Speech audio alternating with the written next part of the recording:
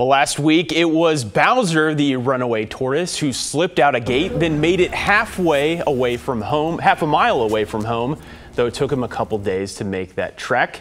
Police in Southeast Portland found him, likely in search of blackberries and dandelions. And on this Friday, it turns out we learned about another tortoise who made a run for it as well. This one was across the Columbia River in Clark County. The 9-year-old African spurred tortoise named Maxine started to roam the streets after her owner accidentally left a side gate open. Drivers passing by called the sheriff's office to report meandering Maxine. That's what we're calling her. A neighbor took the tortoise in until she could be returned to her owner.